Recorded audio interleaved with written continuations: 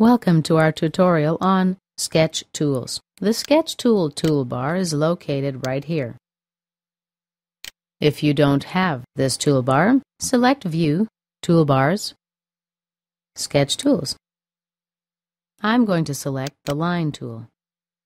When I move my mouse across the screen, the mouse feedback shows I'm at 1 inch vertical and 2 inches horizontal.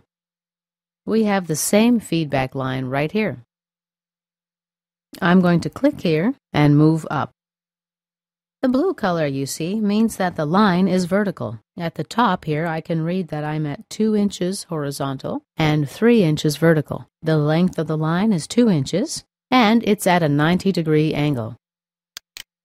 Here indeed is a vertical line. Let's delete it. And let's create another one. Let's start from the same position. Now I'm going to create a line 2 inches in length. Enter 2, press Tab or Enter. Now when I move my mouse across the screen, the line stays 2 inches long. Press mouse button number 1. CATIA automatically adds a dimensional constraint.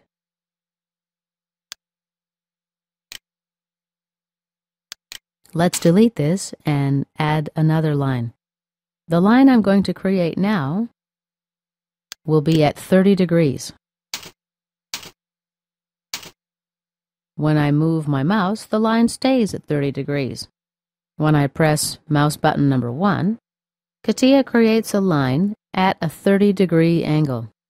Let's delete and create another line. The line I create now will be 3 inches long and at an angle of 40 degrees. Oops. Okay, 3 inches here. Enter. And 40 degrees. Enter. Okay, as you can see, here is a 3-inch line at 40 degrees. Let's delete this line and create another line. Now I've turned off the dimensional constraint button. The line I create will be 2 inches long. As you can see, CATIA did not add the dimensional constraint. Let's delete this, and now let's create a circle.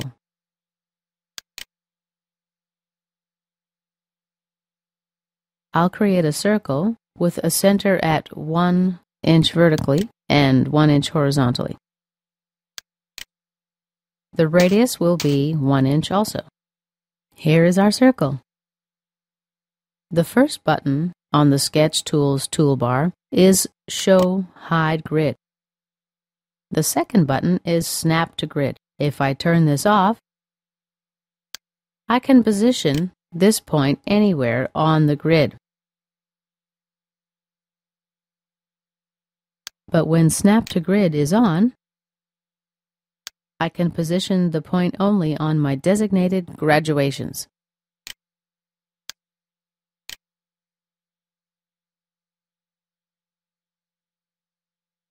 I can turn any geometry into construction geometry, and vice versa. Next is geometrical constraint. For example, right now, here is horizontal, vertical,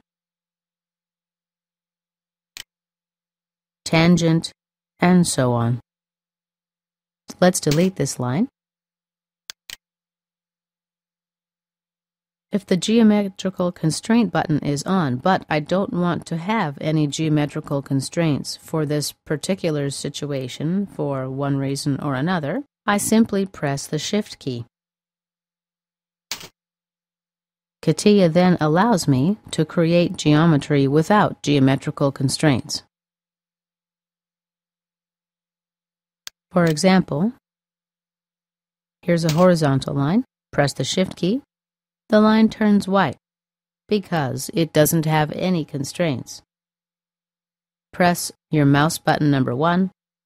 You can see that there aren't any horizontal constraints attached to this line. This concludes our tutorial on Sketch Tools.